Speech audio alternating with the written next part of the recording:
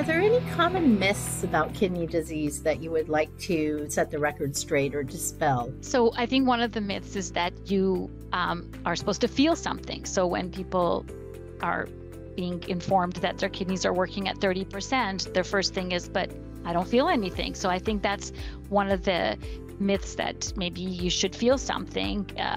You should have pain. So you don't have pain with kidney impairment. You have pain if you have, as I mentioned, kidney stones or kidney infection or something. But so that's one of the big myths, and some people feel that you can't live with just one kidney. So that's a myth. And obviously a lot of people donate their kidney, and you can live with one kidney. I think those are the main myths that I can think of, that people are often will say, hey, I don't feel bad, but how do I have kidney disease? And the fact that they should feel some pain.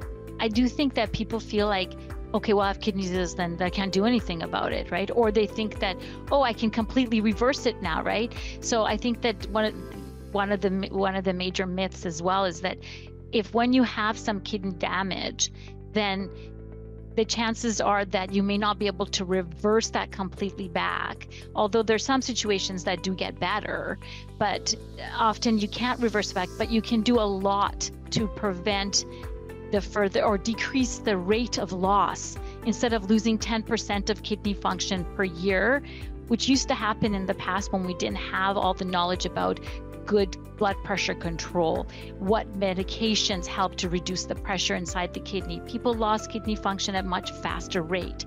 Whereas now, with the proper interventions and making sure that blood pressure is well controlled, diet is good, and that we reduce the protein leakage in the urine, that's actually a big cause of fast loss of kidney function.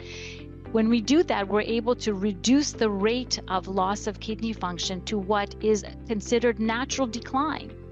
So it's become that. So that's a big myth, that there's nothing I can do. What's the point now? There's a lot you can do. There's ways to reduce that rate of loss and make your kidneys last way longer than we used to do way in the past.